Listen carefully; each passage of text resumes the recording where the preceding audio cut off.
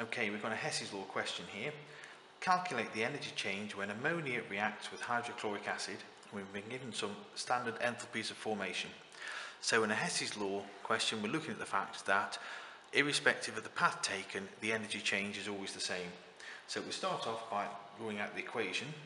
So ammonia plus hydrochloric acid makes ammonium chloride. Very straightforward. Now these enthalpies of formation tell us the energy required or given out when they're formed from the elements in their standard states. So to form them we need half a mole of nitrogen, we need 2 moles of hydrogen, and we also need half a mole of chlorine. So we're going to use these to calculate this path and to calculate this path, and we'll be able to work out this path. So to start off with, to make 1 mole of ammonia, it'll be minus 46.1 kilojoules per mole. So that's minus 46.1. Also we need to make 1 mole of hydrochloric acid, and that's going to be minus 92.3. This side we're going to form just one molecule here, and this is this ammonium chloride, this one species, and that's minus 315 kilojoules per mole. Now to make sure we get the signs right, it's easier if we give each path a letter. So this one is A, this one will be B, and this one will be C, and we're trying to find A. So A is equal to B if we're going the wrong way, and C if we're going the right way. So it's equal to C minus B. So it could also be minus B plus C, but for the ease of purpose we'll just do it this way. So if we start putting these numbers into a calculator, C comes out as minus 315. So it equals minus 315. Now we're going to take away B, so be careful with signs on your calculator now, because B is minus 46.1, and we're going to add to that minus 92.3. And if you put that in your calculator, A comes out as minus 176.6 kilojoules per mole. Okay, we now have another Hess's law question, slightly more challenging, but we'll work through it, will be fine. We've got a little bit more information. So here we're going to have silicon chloride reacting with water,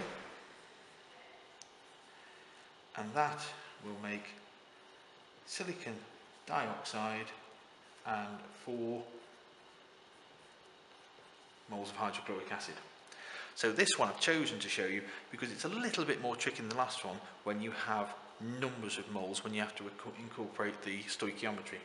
So these are going to be made from elements in their standard state, which will be enthalpies of formation, and we've got the standard symbol. So we're going to have a silicon, we're going to have 2 moles of chlorine, we're going to have 2 moles of hydrogen, and we're also going to have a mole of oxygen.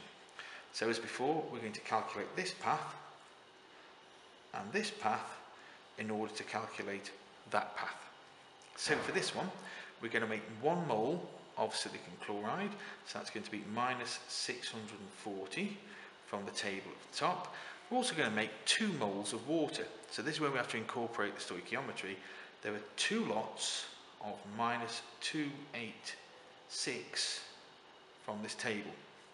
And on this side, we're going to make 1 mole of silicon dioxide, which is going to be minus 910, and 4 lots of hydrogen chloride, or hydrochloric acid, 4 lots of minus 92.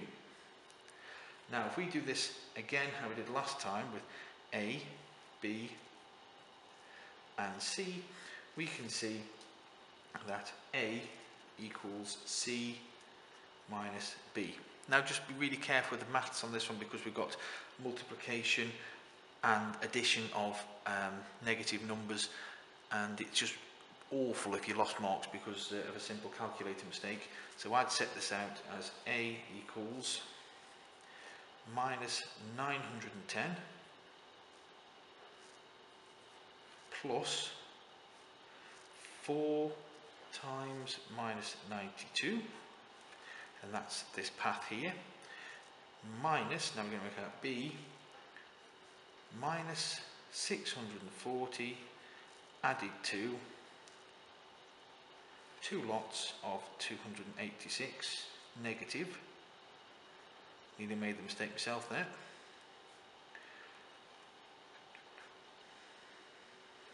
make it look proper, and then if we calculate that we should get A equals minus 66 kilojoules per mole.